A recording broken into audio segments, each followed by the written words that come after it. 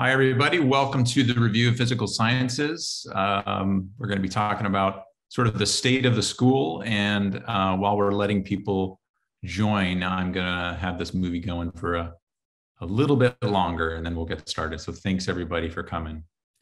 While we're getting set up, I just wanted to point out there should be a question and answer box that you have access to. And this will be the way that you can ask me questions. Because of current situation with Omicron, we decided to do this remote. And the best way we have to do that is with this kind of one way. So I can hear from you via text, via this Q&A, and then I'll try to answer those questions as best I can. Okay. So anyway, welcome everyone to the School of Physical Sciences overview of 2021. It's really a fantastic opportunity to get to share with everyone things that are going on within the school and be able to at least do my best to answer some questions via this Q&A box. So big picture, just to start off, you know, this year has been a little bit of again, not fully back to normal, but doing our best to kind of get back in person for most of the year. We were more or less back on campus in the fall of 2021. And of course, now we've kind of taken a pause and we're remote again until the end of the month. And we hope at the end of the month, we'll be able to go back to more normal interactions after that. You know, just as last year, and I think even more so, I think faculty have done a tremendous job on their research. Research has continued to thrive, and I'll talk a bit more about research thrusts and overview as best I can tonight. Teaching in the same way, you know, again, it's been, I think, kind of amazing to see the way folks in this whole institution has responded to education here in 2021 after coming out of a very difficult year. We welcomed a bunch of new faces, including some new staff who I'll talk about in a second, but 2 new associate deans and 5 new faculty have joined the school this year. So we continue to grow as best we can. We've launched a new office that we're very excited about, an Office of Access, Outreach, and Inclusion that I'll provide a little bit of an overview for. And we have a lot of good news. One of the things that was really exciting is an alumnus, David MacMillan, won the Nobel Prize in Chemistry this year. And in that respect, the school now has 3 Nobel Prizes associated with it. And he was, of course, the first alum of UC Irvine to win the Nobel Prize. Probably not the last, but the first. And so that's something we can claim here as part of this school. Let me just mention, just to kick in the very beginning here, and I'll mention this again, we have a tremendous group of supporters, both internally and externally, who help us do what we do here. And it's very much appreciated when folks donate to the school. We are a nonprofit, of course. We're trying to do so many things, way more than we have funding to do, unfortunately. And really any amount of money that you can donate to the school, even if it's $10 in appreciation of a public talk, et cetera, is actually very, very valuable for a lot of different reasons.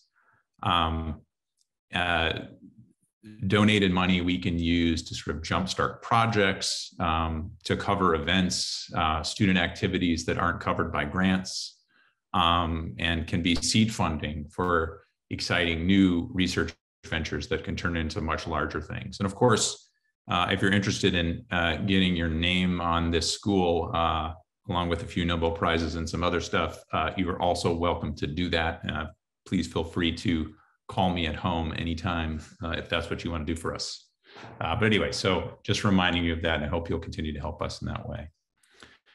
The state of the school, of course, is that the school is actually quite strong. We've got a bunch of undergraduate students, 2,300 or so undergraduates, a very large graduate population in this school. We're very strong in research and graduate education, 625 odd graduate students, PhD students mostly at any given time.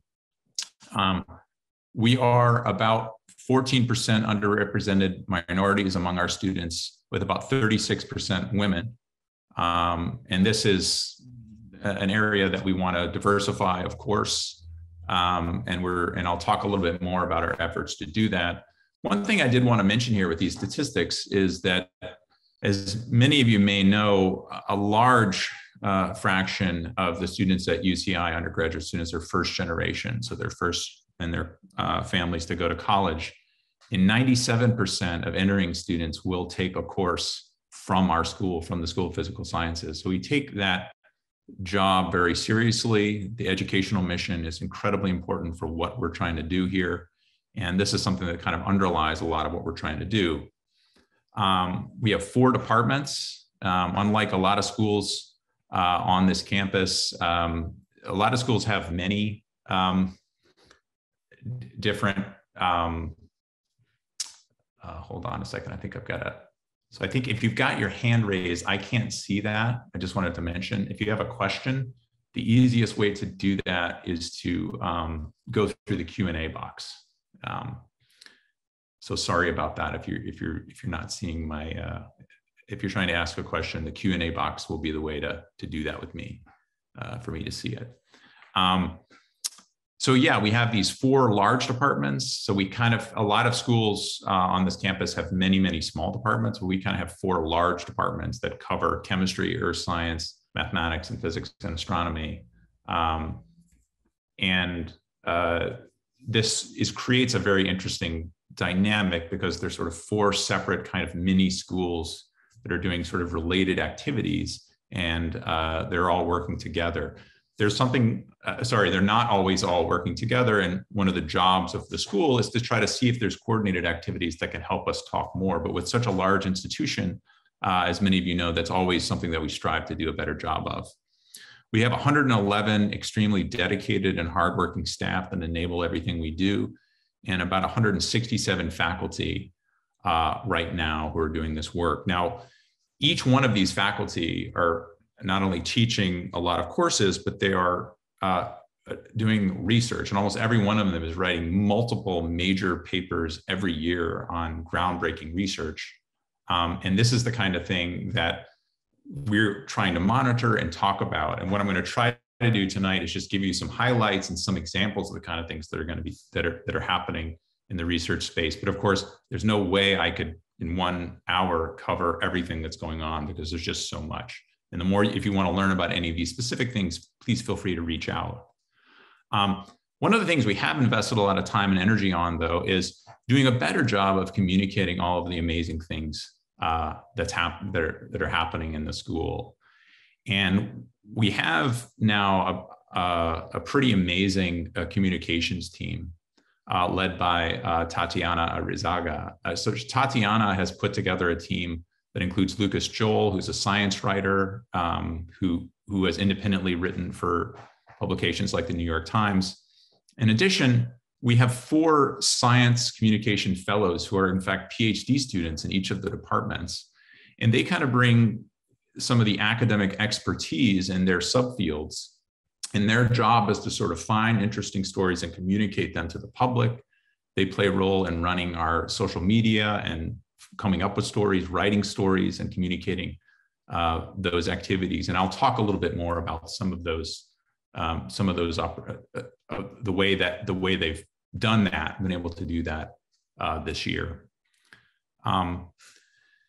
So one of the ways you can manifest this, if you're interested in seeing what's going on, the way they're communicating this is through our website. So if you go to our website and you click on news, you can click on videos and podcasts and news stories. And we now have a video series that talks about some interesting work, including something on carbon capture for climate change, oil spill science for the oil spill that happened this year, and a number of conversations we've had with various faculty and alumni and experts in the area. So it's worth checking that out.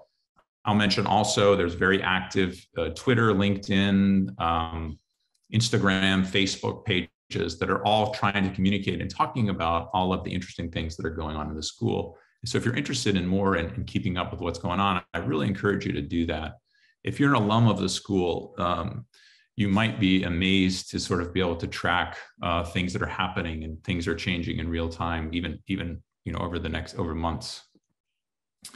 I mentioned this earlier, but another thing that we've launched is a new office for access, outreach, and inclusion. And the idea behind this office really is to help coordinate and enable activities, many of which were already ongoing in each of the departments, to increase diversity, equity, and inclusion, and really create communities, supportive communities within the school. We have a grant for $500,000, which is to work on advancing faculty diversity within the school. One of the amazing things is each of the departments, physics, earth system science, and chemistry, they each have bridge programs to enable graduate students from broad backgrounds to sort of enter graduate school here at UCI. And we're very proud of that. Official partners for the professional organizations, in addition to another bridge program called CalBridge, which brings in students from Cal State undergraduate schools into the PhD program here. And that involves, again, many of the departments in the school. Another thing we've done is we have a set of PhD diversity fellowships that we've created that allow PhD students to be supported for the activities that many of them were already doing to cultivate culture and inclusion within their departments. And one of the success stories here is that one of the groups in physics and astronomy called PACE actually received an additional grant on their own, funded by the American Astronomical Society, to more or less double the money that we were putting into this kind of peer mentoring program that they had developed there. So there's a number of things we're very excited about that we're doing in this area. And like I said, a lot of it were things that folks were already doing on the ground in the departments, but they were kind of doing it on their own. And now we're trying to lend support and structure to those activities. The Office of Access, Outreach, and Inclusion is supported by a number of people. Primarily, one of the main additions is we now have Kara Ward on board as the program coordinator, and she works closely with faculty in all the departments to help enable a lot of different interesting activities that are going on in the school. Each of the departments also has a vice chair to help coordinate those activities. And Mu-Chun Chen is the associate dean, newly appointed associate dean for diversity, equity, and inclusion, and she is sort of a point academic leader on these kind of initiatives. In much the same way that Mu-Chun is the associate dean that helps coordinate these kind of activities and leads sort of the academic mission towards diversity, equity, and inclusion, we have associate deans that also help within the school to enable graduate education, undergraduate education, and then research and innovation. And this leadership team, together with Maria Graziano, who is the assistant dean, have really, really enable a tremendous amount of success in this school and work incredibly hard to enable these amazing things that I get to talk about today. So I did want to acknowledge that. And so in much the same way, Mu-Chun is helping to lead this kind of coordinated effort among the departments. There's similar, many activities that each of these folks are doing to enable, in their respective domains. So as I mentioned, we had the great news. We woke up early in the morning on October 6th to find out that David MacMillan had been awarded the Nobel Prize in chemistry. And this is just, it was just a fantastic news. I think that people who were paying attention in chemistry were not necessarily super surprised that this happened, but it was quite a big deal, especially for us, because not only is David's PhD advisor here on the faculty, that's of course Larry Overman, who's been a presence here and a really instrumental presence in success of the chemistry department over the years. was his PhD advisor, but his former PhD student, Vi Dong, is also on our faculty. And there's a picture here of them going out to lunch to celebrate this big award. Here's a picture of him in DC with one of our chemistry faculty members, Anne-Marie Carlton, doing the zot, zot, zot there. So he's getting his prize and doing the zot, zot, zot. So that's cool. One of the really great things for me on the day he won the award is that the Twitter feed for the Department of Chemistry, which again is run by this graduate student fellow, Maj, he immediately explained the significance of the award and the chemistry behind it, which was of course great for me because everyone immediately started asking me, oh, okay, tell me about this big award that was just associated with UCI. And I had the Cliff Notes available right there on Twitter. So that was useful. But anyway, this is another thing that was fantastic about, I think, demonstrating the excellence of this institution, because not only, of course, did we, one of our alums go on and do this tremendously important work, but we're there day of educating the public about what it means and its significance. And of course, there's a tie-in here that has to do with environmentalism and green chemistry. That's important here that I'll talk about a little bit. In fact, in that vein, you'll notice that Professor Carlton is there in DC with David MacMillan to receive this prize. You might wonder, okay, it was in DC. Did she fly out just for the award? The answer is no, actually, because she's actually spending the year in the White House. She's part of the White House Office of Science and Technology policy. She's taken a year as a Revell Fellow in Global Stewardship, where she's working on understanding how to limit or decrease greenhouse gas emissions in agriculture. And she's been working on these kind of issues for a long time and is very passionate about it. This is a way in which our faculty sort of engage with the world and try to translate fundamental research to sort of solutions in a way that I think there's a great legacy of that in this school and on this campus. So with that, I thought I would sort of transition a little bit into the programs, our flagship research programs that we have. I wanted to, at this point, pause for 1 second because I'm not noticing any Q&A. So I wanted to make sure that I'm seeing everything. It looks like that I'm seeing a lot of them. So I'm going to start again. Sorry about that, but I just want to make sure I'm seeing everybody's questions in real time. So I wanted to start with the future of the energy and the environment. So we have 4 flagship programs that I'm going to touch on, which I can broadly summarize some of the things we're most excited about in the school. The future of energy and the environment is one that correlates a bit with what Anne-Marie Carlton is doing. The future of fundamental science is another important area, the future of health, and the future of quantum science. And these are areas that overlap a little bit with almost all of our departments. And this is a nice way of sort of talking a little bit about what we're all doing.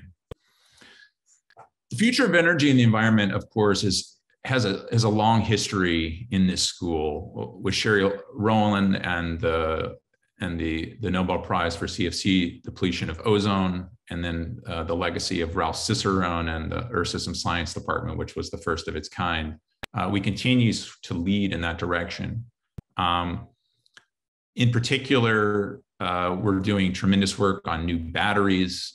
We continue to be leaders in air quality with Air UCI, and of course, climate change. And we've had a few very large grants this year awarded to various faculty in each of these areas, of course. Something else we're really excited about is that we've spearheaded an initiative that now extends beyond the School of Physical Sciences to effectively all schools on campus. And that's what we call Solutions That Scale. So Solutions That Scale is an initiative where we've really tried to knock down barriers around this really important question and problem of climate change to embrace a knowledge not only among all academic pursuits on this campus, but out into the community and in the private sector. We're trying to build, in fact, one of the goals is to build collaborations with the private sector and policymakers where we can lend our voice to problems in a way and also learn from these folks about what needs to be done. And also accelerate understanding of humanity's impact on the climate and educate leaders, current leaders, existing leaders, and of course, future leaders as our students on this important area. And then importantly, to discover and enable scalable solutions to this global problem. The idea then is to sort of figure out in a data-driven way, what can we do and what's the cost of doing certain things versus others to sort of figure out solutions. As part of this, we're doing a lot of things that are really kind of grassroots on campus. A number of deans have chipped in graduate student fellowships, and now we have these interdisciplinary solutions that scale fellows that are working across multiple schools towards interesting problems in climate. So you've got engineers collaborating with earth scientists, collaborating with folks from public health, and in various disciplines on campus. Another thing we do is we host a monthly seminar series with people, both academics and community leaders. I'll point you to our website. If you just go to the Solutions at Scale website, you can see a lot of the stuff we're doing. The past talks are there on video. On January 20th, we have a really interesting talk coming up from Roger Ains. He's the energy program chief scientist at Lawrence Livermore National Lab, and he's going to be talking about turning California's waste into hydrogen while removing CO2 from the air. So hydrogen, of course, being an energy, a fuel. And then after that, we have Sona Coffee coming up. So Sona is the environmental programs administrator for the city of Irvine. And you may know that the city of Irvine is really showing tremendous leadership in this area. She's going to be talking about sustainability and innovation in Irvine. And she's very interested in leveraging all of the great intellectual firepower on this campus towards initiatives on the scale of the city. So again, this is the kind of thing we're trying to do. We're doing more of it. We had a fantastic talk recently from one of our alums who was at COP26 and is a leader in environmental space, and we'll continue to build those kind of dialogues. There's so much to do in this area, and I'd love to talk to people more, but there's a tremendous amount of opportunity. If you want to help us do something, this is a place where investment can really move the needle tangibly on a really important problem. And UCI is maybe the best place in the world to try to do it. Another area that's a real strength of this school is fundamental science. And a great example of that is this tremendous experiment that's called PHASER that has been installed at CERN at the Large Hadron Collider. You may know that there's only 8 experiments at CERN. Many of them are many hundreds of millions of dollar experiments. And the newest one is called PHASER. It was created right here at UCI. Jonathan Fang is the lead theorist, and behind it, we also have Professor David Casper in the physics department, who's sort of the experimental lead from UCI. But it has turned into sort of a multinational collaboration where the primary initial science aim was to do science related to dark matter, but also dark forces. But what's interesting is it also enabled some new kind of neutrino physics. And there's a great legacy, of course, of neutrino physics at UCI. And just recently, this team, the PHASER team, announced the first signals for detecting neutrinos at the Large Hadron Collider. And there's a lot of interesting neutrino physics that can be done with this new PHASER experiment. And in fact, this result was quite a big deal. It got a tremendous amount of press. Scientific American did an expose, a great article in Inverse and Innovation, Newsweek, Forbes. It appeared on the 2021 highlights from CERN. So it just one of the biggest discoveries at CERN last year, again, was this PHASER result for neutrinos. And if you haven't seen it, we did a really cool event live from CERN a few months ago in November, where we actually had a graduate student working with Jonathan, who was down there in the tunnel, and you got to sort of see her. She showed us phaser, talked about the physics, and we had a lot of great Q&A there about the physics of phaser. So stay tuned, because we're expecting more great things from that experiment, again, that was born and bred right here at UCI. The future of health, of course, is something that's a mainstay, I think, to a chemistry department like ours. I mean, it's a really flagship chemistry department here at UCI, and it really, it's something we've been doing a lot of for a long time. An example of this, we had a really fun, compelling conversation, which again, the video is up if you want to look at it, with V. Dong and Larry Overman, who I mentioned earlier, talking about drug development. And then also Matt Dickinson, who's one of our alums, who's working in this area. And it was a very lively discussion about somebody who's out in industry trying to get a drug through trials and doing really important work there. And then, of course, the folks on the ground in the chemistry department who are building these molecules and doing drug development from the chemistry side. We recently had a story on Chemical and Engineering News that was talking about this great work that Associate Dean and Professor Reg Penner and Professor Greg Weiss are doing to create dipstick type technology where you can detect bladder cancer in urine with just a dipstick kind of tech. And this in principle may save many, many lives in the future, because it's really hard to detect bladder cancer early enough to do anything about it. But this technology could really be a game changer. And this is another place where you take basic science and then eventually it translates into saving lives in real time. And although it's sort of obvious to think about chemists as those who are doing health-related research, it's not just the chemists in the school. A couple of great examples of physics enabling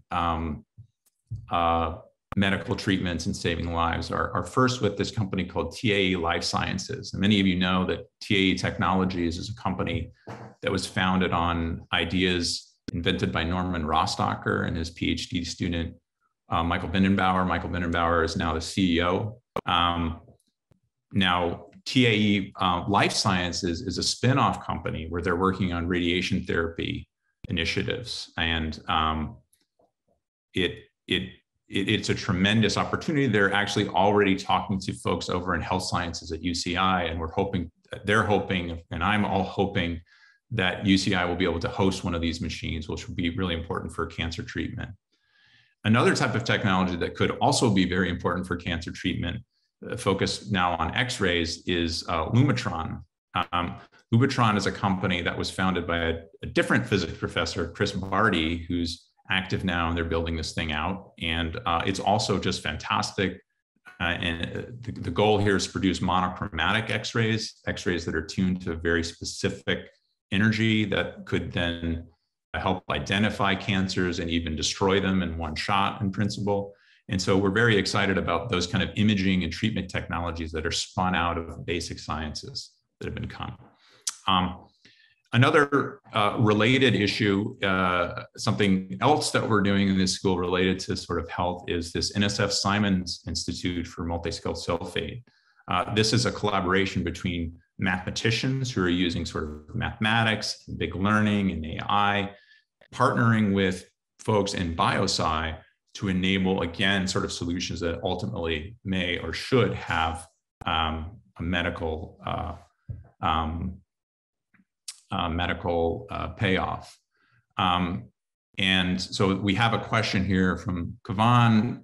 Has UC Irvine been doing anything fun with machine learning and AI recently? There's a number of things. I'll come, of course, I'll mention two quickly. This NSF Simons Center is definitely in that wheelhouse of using AI to sort of help with medical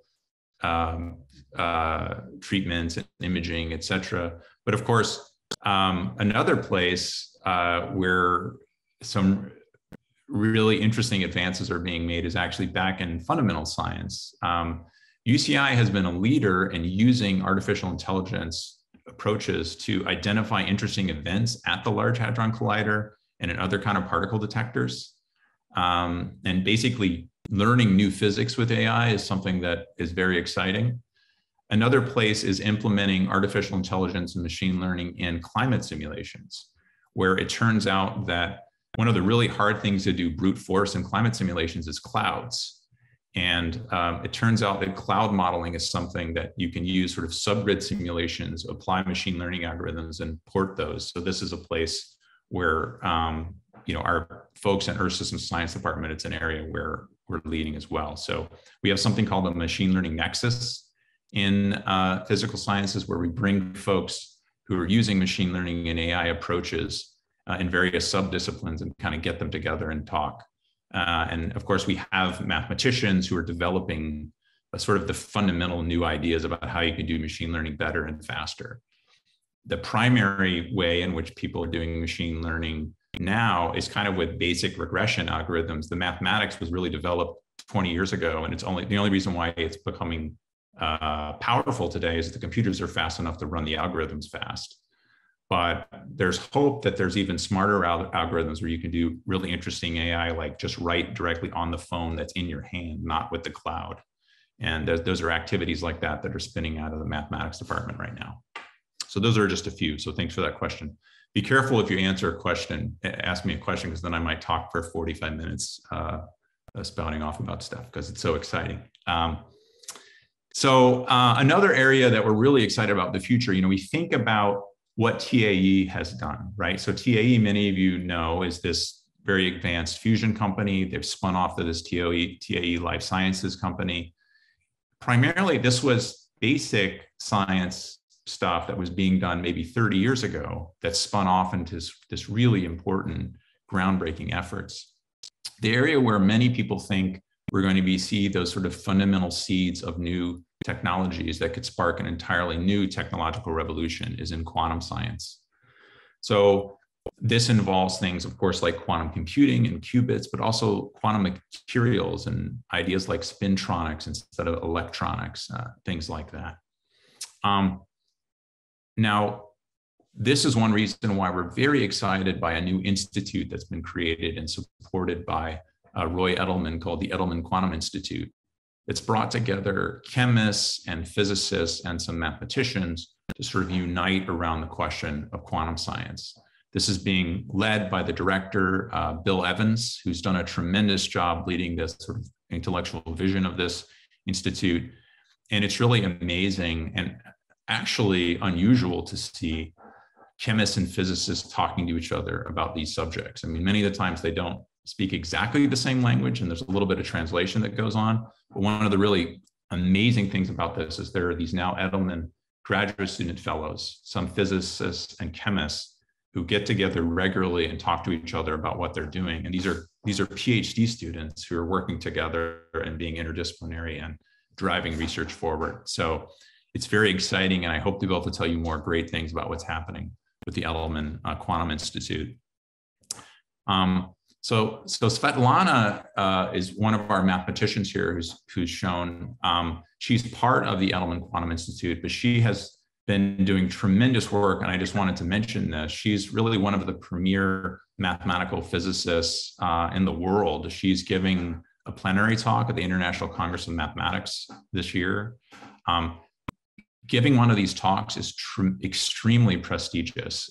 It's sort of on the level of winning a Fields Medal. It's very, very rare to give one of these talks, a plenary talk like this. And she has won lots of honors and a lot of the different kind of work she's doing in mathematical physics. And so this is just an area where we have expertise, these sort of, and the basic mathematics of quantum science, all the way through to direct experiment and different kinds of quantum materials, et cetera. So it's amazing breadth and a lot of really great things that are going on there.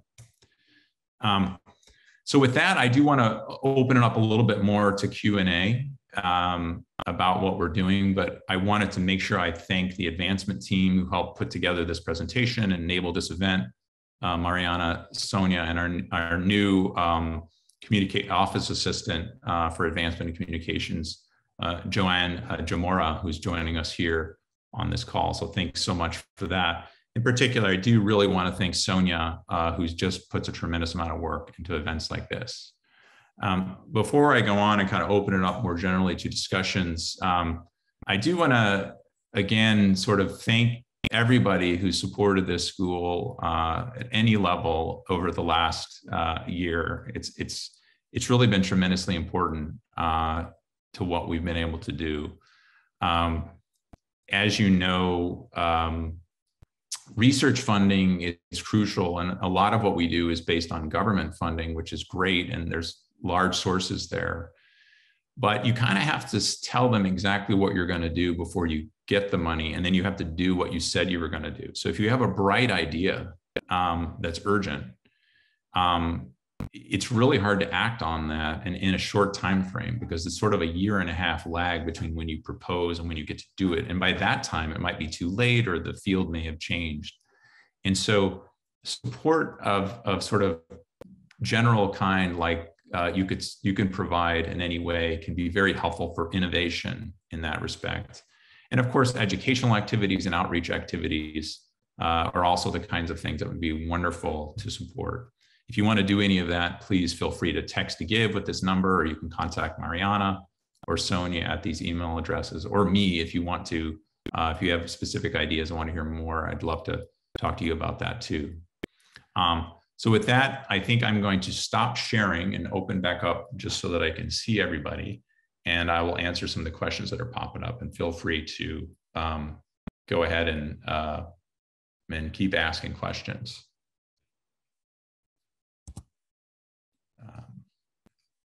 Okay, so I'm back. So we do have a question here for what's next for Professor Feng and Phaser. So obviously, I wish Jonathan was here and he could answer this question directly, but I can try to tell you a little bit about what's happening. So the next time the LHC goes live, they're going to be taking lots and lots of data. And they're hoping to learn more about the neutrino signals that they're detecting. But fundamentally, what they really hope to do is begin looking for evidence of dark forces. So things like dark photons. And really, if you one of the interesting things that we understand now about the universe is something like 5/6 of the mass of the universe is actually nothing that's in the periodic table. And so if you think about that, we have this little slice of the universe that is only about 1/6 of it. And that is all of the chemistry that we know about, all of the sort of strong force, weak force, electromagnetic force, all that stuff is in that piece. But then this vast dark universe where there were ideas in the past that there was basically one particle that made up all of that. But there are new ideas now that there's basically a dark sector where there are own forces and forces of nature in the dark matter and in the dark sector. And the Phaser experiment is really designed to look for stuff like that. And so we're hoping that we'll see evidence there, which would be tremendous. So hopefully I've done an okay job. And if, Jonathan then can send me an angry email if I didn't get that quite right, but it's in that ballpark. They're hoping to upgrade Phaser 2. There's a Phaser 2 in the works. So Don Beal is asking if possible, say a word regarding TAE. Okay, yes, of course. So I mentioned TAE. I think I did get to Don's point there. I talked a little bit about TAE, but yeah, we're very excited about tri-alpha energy technologies and the future of fusion energy there. If they're successful, what they're hoping to do is produce energy via fusion in a way that's different than the tokamak idea. And if they're successful, they will be able to generate energy, similar to what you do with a coal-fired power plant within the same electricity grid. So this would be completely green. You're not talking about having spent nuclear fuel or anything like that. You could have power plants that sort of replace coal-fired power plants without rebuilding the electricity grid. So it would be amazing if it's successful. Let's see, let's grab a few others.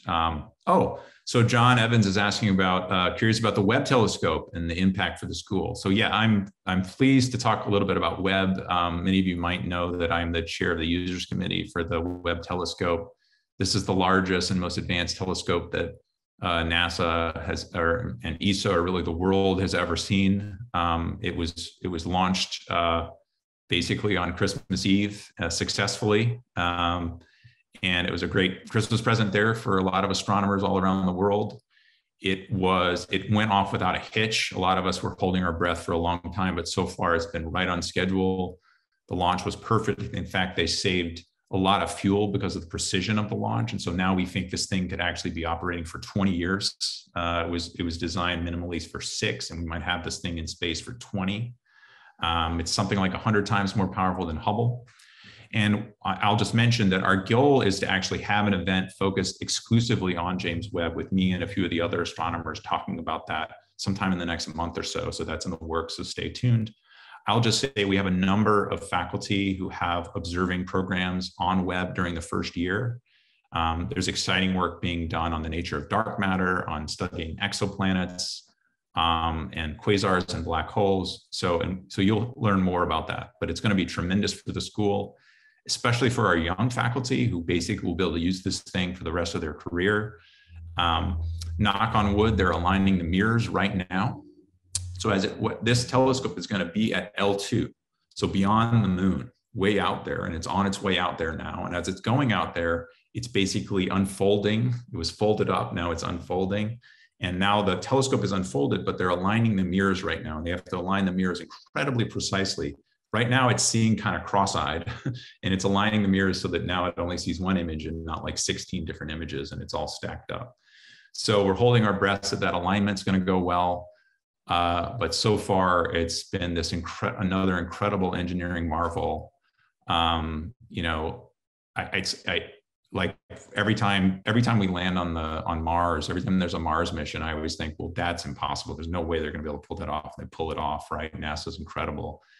With Webb, you know, I knew a lot of the people who were trying to build this thing, and they were really smart people. I knew it was the A team at Northrop Grumman building this thing, but still, what they were trying to do is really hard, and so far they pulled it off. So it's going to be exciting to see what Webb does. Let's see what we got here. With diversity and inclusion objectives, what is the school doing to increase the representation of women in sciences? And can you comment on how UCI is ranking versus other UCs? Okay, that's a great question. So what are we doing? So we're doing a lot in that space. So we're doing things. So there's sort of a few different issues here. So one of the things we're trying to do is work with kids. So and it turns out that around sort of 6th, 7th, 8th grade is an age range that shows where, for one reason or another, girls start to be less interested in science. They're kind of maybe pushed away from it. There's societal norms. And so we have programs now, including a great one that Omawa Shields is running called Rising Star Girls, where she's working directly with these kind of with students at this crucial age, with particular girls, trying to get them interested more in math and science at those ages. And that's been tremendous. Like, she's a really compelling figure if you don't know Omawa. At a slightly old, you know, there's also this program called Math CEO, where we're going into middle schools and younger schools and working directly with students, trying to get a broad group of diverse students interested in math and sciences. At the graduate program, you know, these bridge programs, and particularly the peer mentoring programs that we're building through the Office of Access and Inclusion, is a lot of that is aimed towards supporting women in science and recruiting more women into the graduate program. So there's sort of two pieces of that with PhDs. It's recruiting women into the PhD program, but also supporting them and making sure they feel comfortable and supported once they're here. And so those are two pieces. It's sort of the outreach and the in-reach piece that we try to work together. And a lot of that is with peer mentoring. So tiered mentoring with, for example, an undergrad is mentored, or a freshman undergrad is mentored by a senior undergrad, and the senior undergrad is mentored by a graduate student, and that junior graduate student is mentored by a more senior graduate student. So we have this tiered mentoring all the way up, where we create these support networks for students. And so these are programs that we're trying to build as well. And finally, I would say in our undergraduate classes, We have a number of really dedicated faculty who think a lot about how you teach effectively to students of lots of different backgrounds. And so we work hard, and we even have studies on how you present material in these courses and get more women and minorities interested in science. So there's a lot to be done there, but I'm very proud of a lot of the initiatives that are happening. Okay, a few more. Let's see.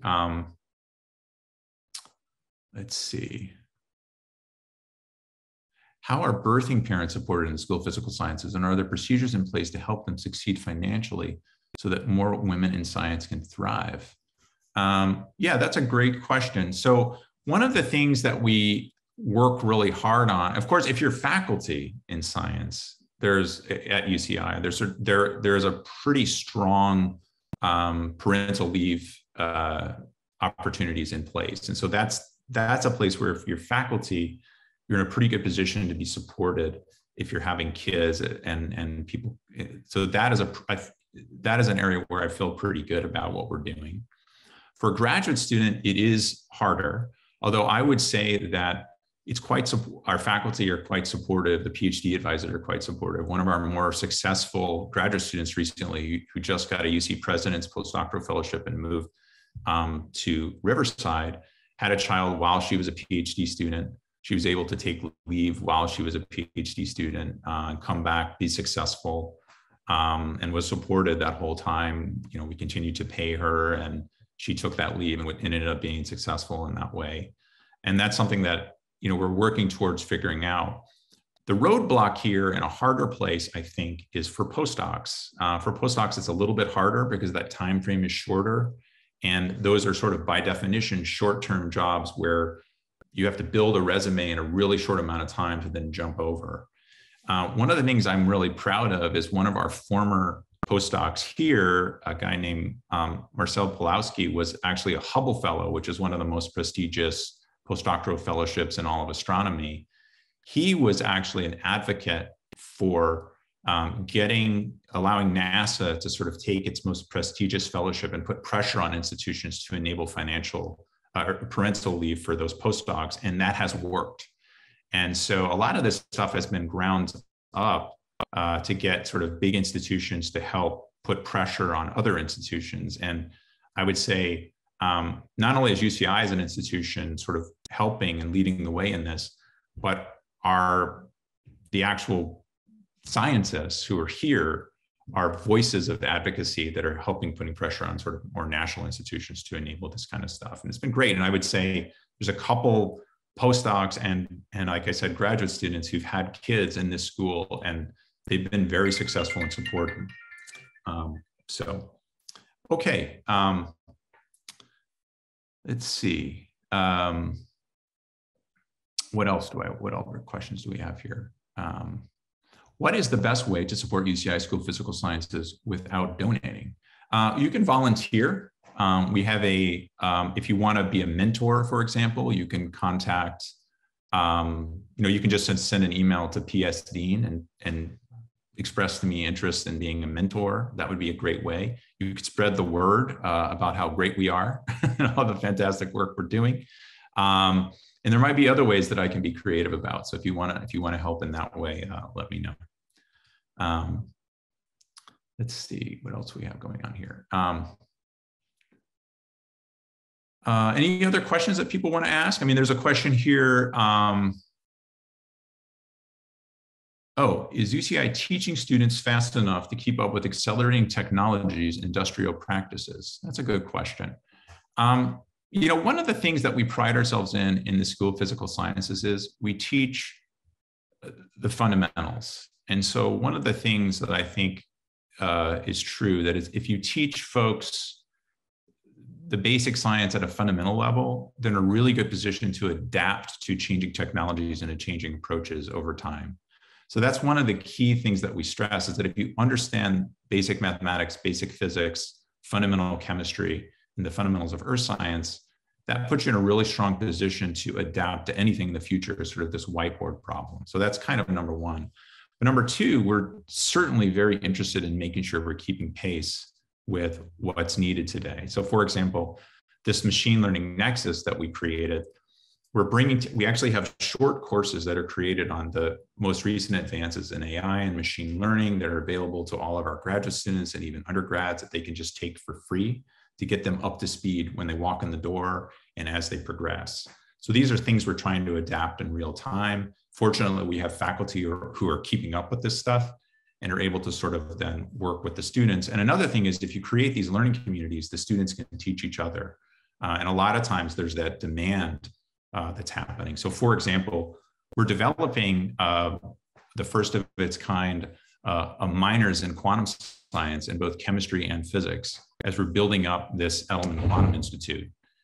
So this is something that we're really excited about. And again, this is driving new technology forward in that area. So thank you so much for that question.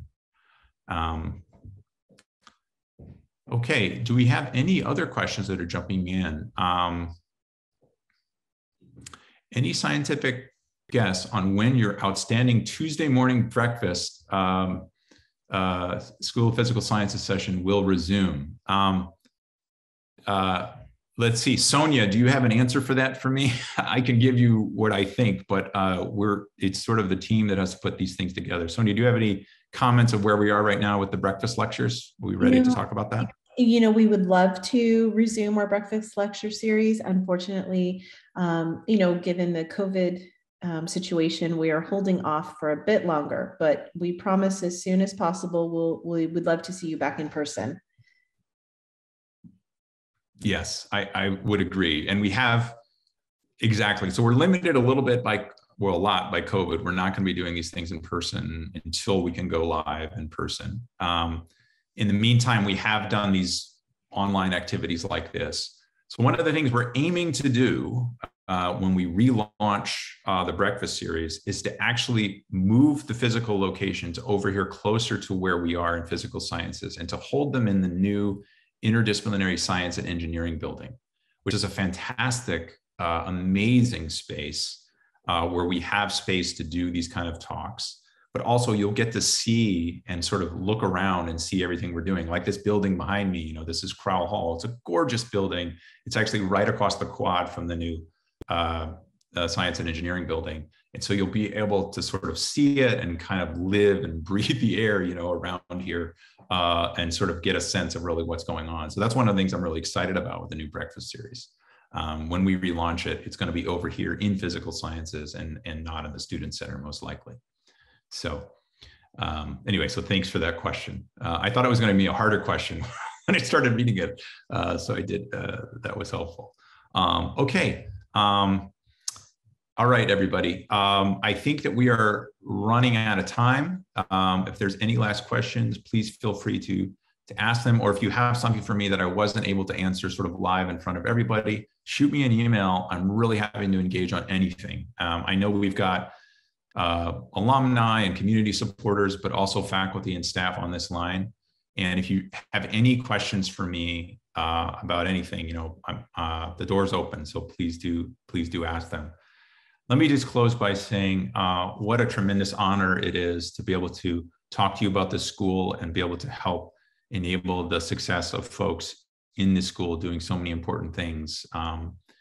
I do think this is the best job that anybody could have, because half of what I have to do is learn about all the amazing things and talk about them, and then get to learn from everybody in this school who's so tremendous. So thanks for this opportunity to get to talk a bit tonight. I really hope the next time we do this, we're going to be doing it in person and I'll be able to see everybody and hear from you directly. Okay. All right. Thanks, everyone. I hope you have a fantastic night. Bye-bye.